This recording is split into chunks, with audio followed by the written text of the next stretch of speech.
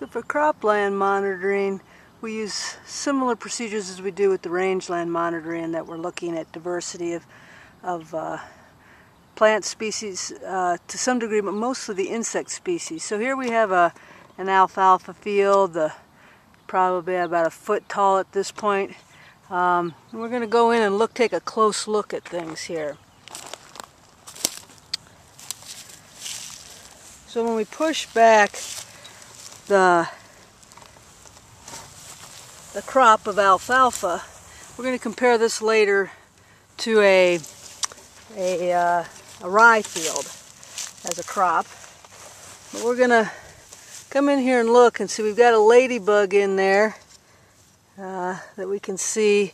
But what we're noticing here is a fair amount of bare ground. We've got some ants. And so to use the ring circle, it's hard to do with a tall crop like this. But we will do the tape measure. So if I'm looking at this circle here and expanding it out, we end up seeing that we have some residue here, but we do have more bare ground between the plants. We do have cotton, wood, tree leaves, and some residue from the old crop on here for some good residue.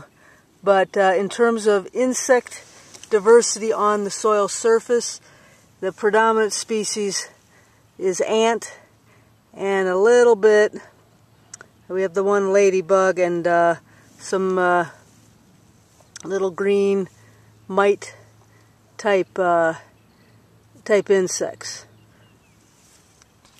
So now here we're doing the tape measure. You can have a 25, a 50 foot, doesn't really matter. You're multiplying by the different amounts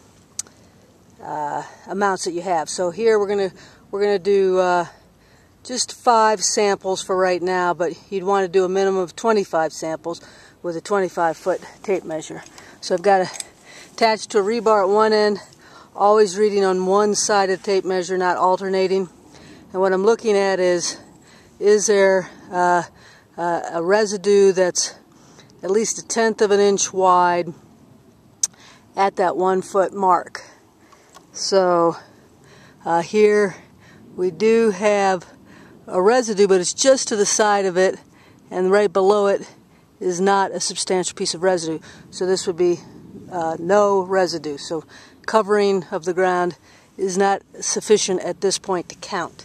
So now we come down to the 2 foot mark here, and it can be difficult with a when it's during the growing season at this stage.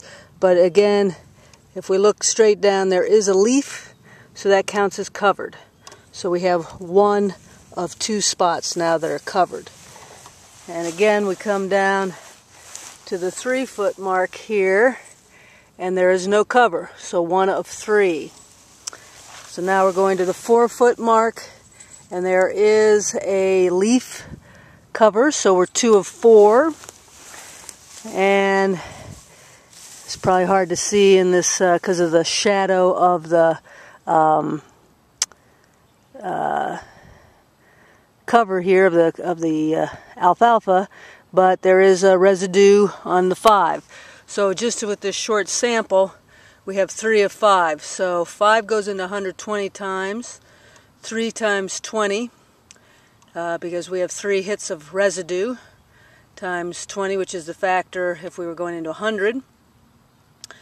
So if we did 100 points, then based on what we've just seen in these 5 feet, it would be 60% covered soil.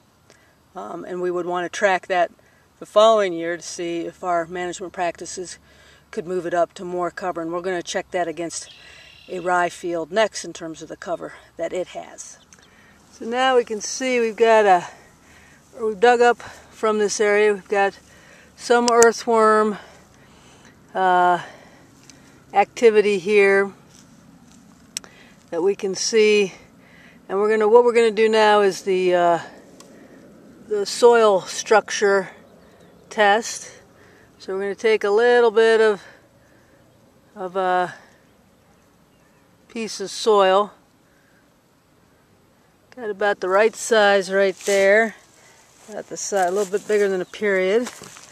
And we're going to stick it in the water there, and we'll see if it can hold together for a minute, so we're timing it.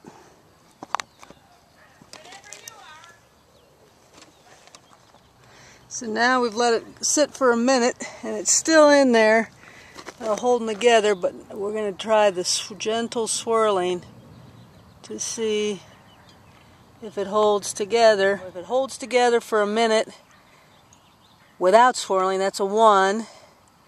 If it can hold together, and there are some pieces that are holding together even during the swirling, small particles, then that's a 2.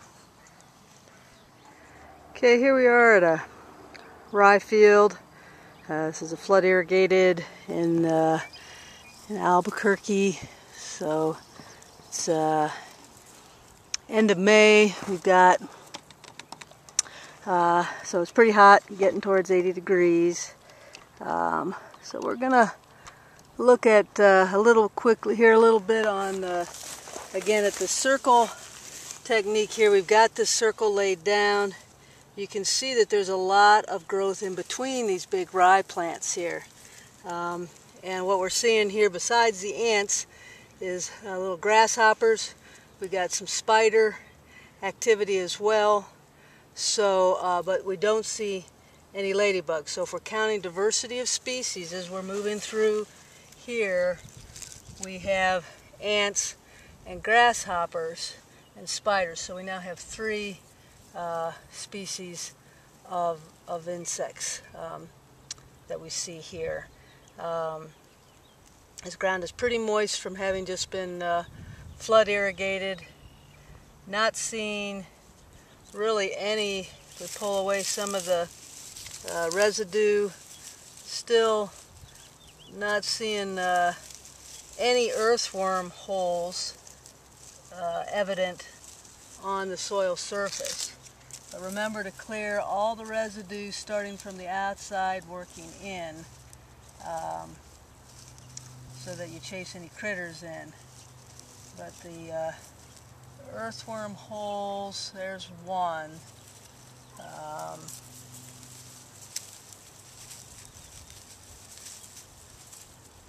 There's 2. As you can see, it's much easier to do this test when your crop is fairly new versus the alfalfa field where it was very difficult to get in there and look around at it.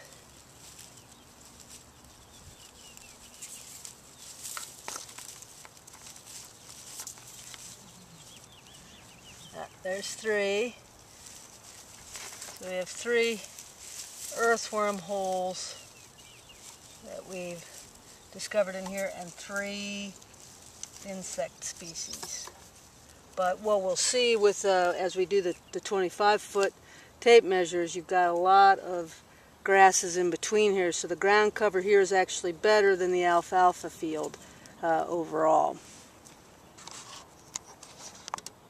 Okay, so we were just doing the aggregate swirling. We did a minute waiting, and then we've been swirling steadily for a minute now as we check to see if that one aggregate in there, I'm going to fish it out, because after a minute or 2 minutes, and then I'm actually going to get a little bit more, I'm going to swirl a little more vigorously now. So we're moving into a vigorous swirl, whereas before we had a slow swirl. Let's see, it looks like that aggregate is holding together, assuming it is an aggregate. So that's the next thing, is it an aggregate or is it a pebble? So we're going to pour out the water and see if that aggregate is an aggregate or a pebble. So we're going to bring it down. It looks like it's an aggregate because it's getting smaller and smaller. So reach in there, and yes, I smushed it.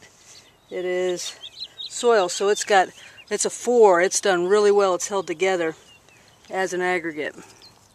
So we're going to go over here to the tape measure, and right here we've got a plant live plant, 1. We've got a live plant here, that's a 2. This one is a live plant, is 3. Right here is a residue, so that's cover 2. So that's 4. And here we have 5. So in this field, if we go off of these 5 hits, we have 100% ground cover. Considerably better than the 60% ground cover that we had in the alfalfa field. Also, when I dug a shovelful, the shovel went in far more easily in this field than it did in the other field. So this is an example of the monitoring you can do in a crop field with, as we've shown with the alfalfa and rye. And what we have here is a demonstration. Normally you'd be doing 3 spots per field. So what we discovered is that the rye field is actually, while the productivity might not look the same, the soil conditions are actually healthier on that rye field. And this is actually a clay surface that they're reclaiming with this rye. So between the cover crop and the rye that they've been seeding, they're making more improvements on this field.